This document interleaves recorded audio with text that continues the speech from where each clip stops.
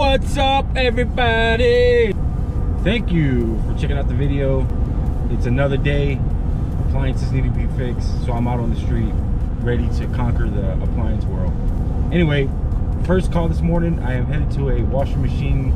Well, I'm headed to a customer's house to fix their washing machine. I need to replace the gasket on their front load washer. Not too hard, common repair. So a lot of you guys out there might be looking for a video to find out how to replace it. Basically, it's the same concept on all front load washing machines. You got to take off the front panel, remove the gasket, put the new gasket on, put the front panel back on. Not really hard. The hardest part of doing this job is putting the springs back on the gasket. If you're an appliance tech, you know what I'm talking about. So we'll get on that, get that started. After that, I have a refrigerator diagnostic, and then after that, I have a oven igniter replacement. So you guys get to see these couple calls. Again, if you like the videos, like, subscribe. If you guys have any questions on appliances, leave them in the comments. I'll get back to you guys, or maybe you guys can give me some ideas on videos, what you would like to see, and I can get working on it. Thank you guys.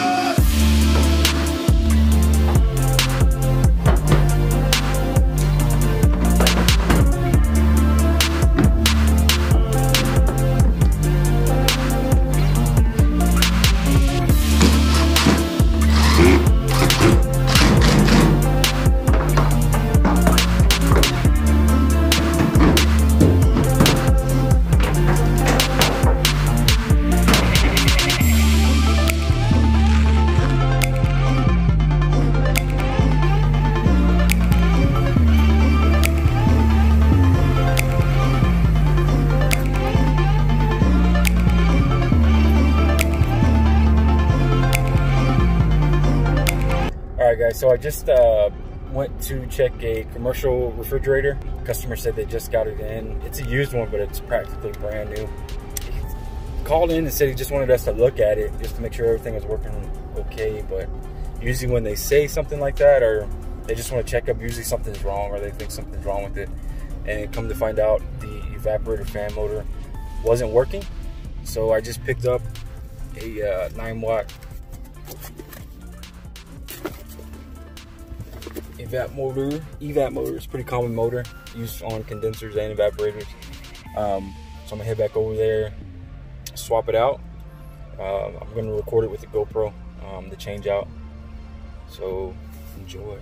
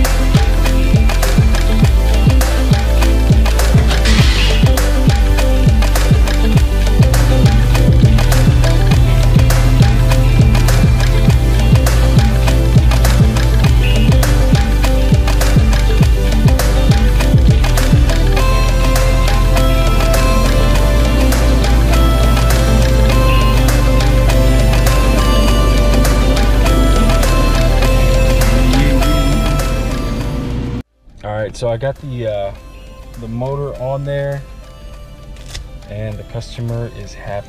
It's a little medical lab here, so they store different type of medical stuff, biohazardous, whatever it is they store in there. But I actually got the wrong motor, the right motor, but the way that it sit on there was wrong, the way the bracket was set up. So I let the customer know that I needed to go get another one. I needed to order another one, and he told me just go ahead and if I can make that one fit on there, which I was able to make it fit, and he said just leave it like that, and he was happy just because they needed the refrigerator really bad and they didn't feel like waiting for another one to come in. I'm headed to another call right now. I'm actually gonna go check out a water heater because they need to replace. So I'm gonna go check it, get the measurements, see what other materials I need, get it drained out, go pick up the water heater, go back and replace that one. So yeah.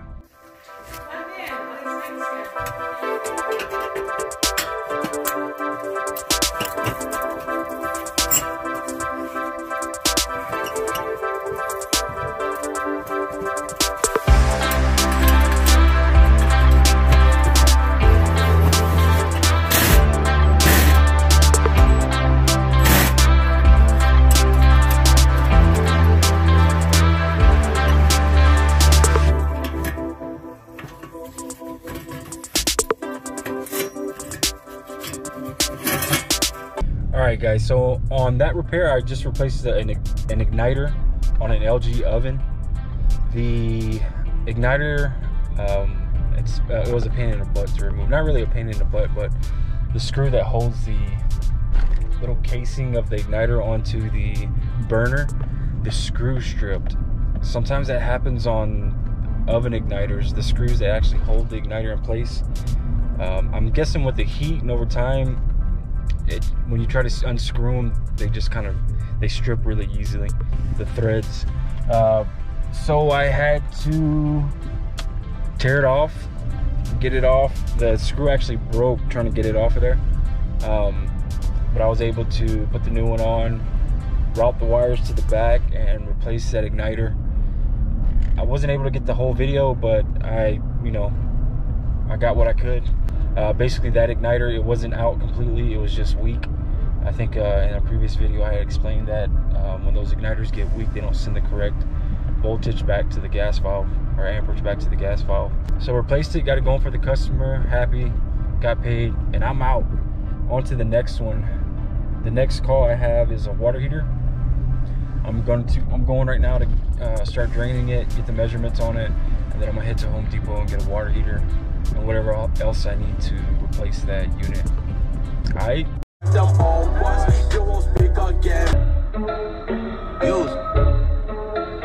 Alright, so I just went to go check out that water heater. He's actually a customer of mine. Golly, people don't know how to drive, man. Alright, sorry about that. Alright, so check that water heater. This customer, he's actually a repeat customer. I did the air conditioning maintenance on his units last summer. I actually checked that water heater last summer and I let him know that it's gonna need to be replaced. At that time, he said he was gonna wait it out, see how long it lasts him. And here we are, following year, and it started leaking bad. So I got it draining right now. I'm about to go pick up the water heater and a couple shark bites, then go back to the house and get that replaced real quick. All right.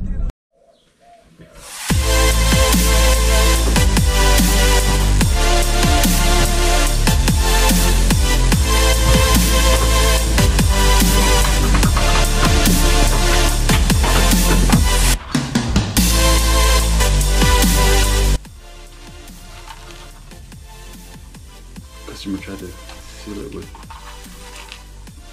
I don't know what that is. It's like a glue maybe?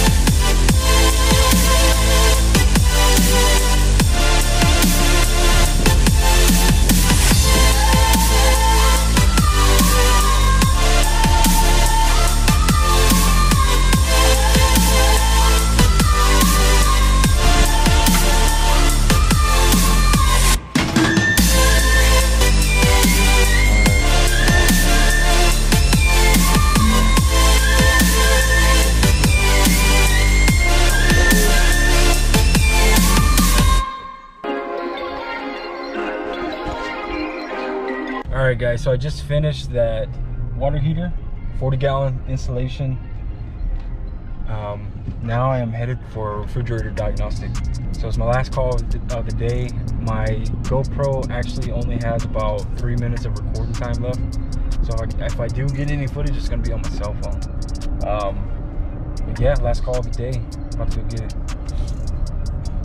Alright guys, so I just went to go check that refrigerator. I wasn't able to record. The customer was on me. Sometimes when you go to calls, customers are right behind you, trying to see everything that you do. And she was one of them. She's actually I actually been out to her house about 3 years ago. And I asked her if I had been there before, and she said yeah. She had been looking through her emails all day today, trying to find the invoice from 3 years ago. But went there and checked her refrigerator. I'm gonna have to go back tomorrow because I need to take out all the food from the freezer, and she was wanting to get an ice chest to put the food in while I worked on it. This coronavirus, I told her that it wouldn't be long, that the food wouldn't be out long for me to take care of what I needed to do, which is unclog the defrost drain line. But she insisted to get a ice chest to put the food in, which is understandable. I mean, it's her food. Do what you got to do. Hard times, you never know. But tomorrow I'll be back out there. She'll have her ice chest. We'll put the food in the ice chest. That way I can work on the refrigerator. Also checked her washer while I was out there. It's a Whirlpool Cabrio. She said that it was making a loud noise during the spin cycle. I checked it out and it was a bearing, which is a common issue with those. I gave her a price. She said that she was going to wait about a month to get that fixed, and for me to just take care of her refrigerator tomorrow, and then she'll call me back out to go fix the washing machine. So I'm done for the day. All in all, pretty good day. Not too busy. Hopefully tomorrow's a better day. Again guys, if you like the video, Go ahead, subscribe, give me a like. If y'all have any questions on any appliances, let me know. And y'all take care. Later.